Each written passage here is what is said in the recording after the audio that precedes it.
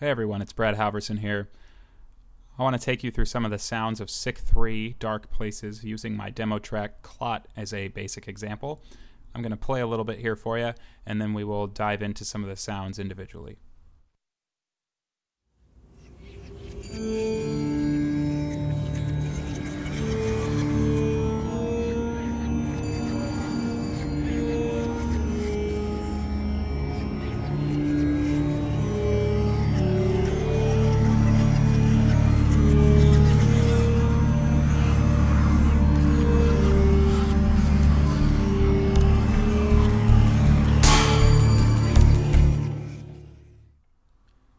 So as you can hear, there's a lot going on there. The first preset that I want to highlight is this Creature Hordes preset. Basically, this is an atmospheric pad with these demented, twisted little creatures layered on top. When played by itself, this is what it sounds like.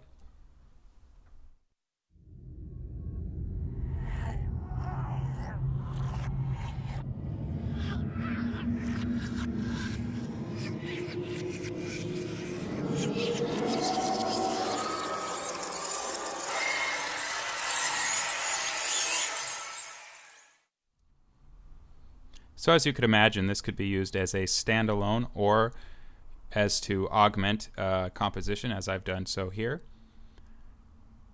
The next preset I want to highlight is one of the environmental presets. This is the Windy Interiors Atmospheric preset, which you can find in our environment folder here. So this is what it sounds like by itself.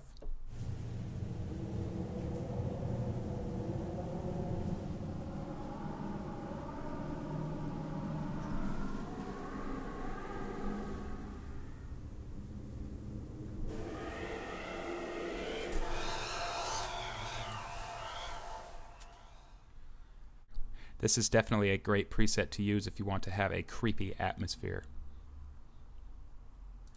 So next we're going to go into the quasi-musical presets.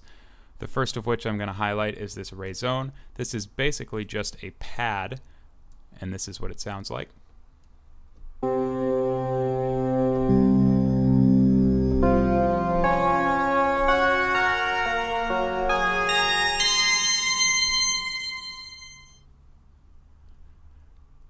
The next quasi-musical preset is what I've used for my quasi-melody in this composition, and this is the string winders.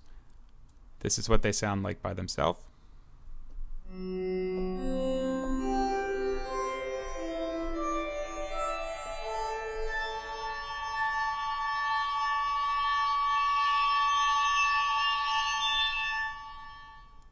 I'm going to take this opportunity to show you the offset feature here.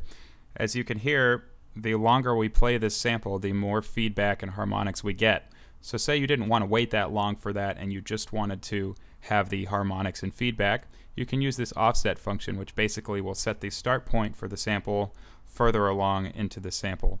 So if we put this all the way up to the top here, we'll basically just get the feedback and harmonics.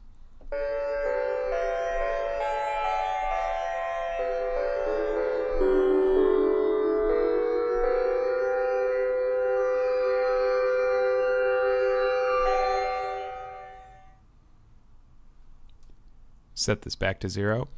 And also it should be noted that you have 2 layers in this preset, and you have 18 different instruments you can choose from within the string winders here.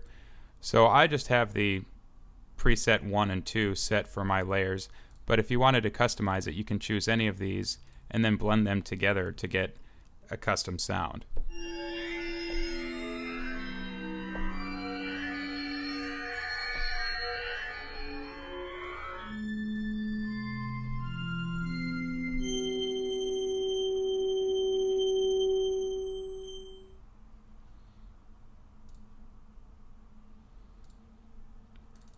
And lastly, I just want to highlight these convolutions. These have been set up to be used as percussion, which I've done so here. And if we just kind of mess around with it, you can hear that you can make some pretty good percussive sounds with this.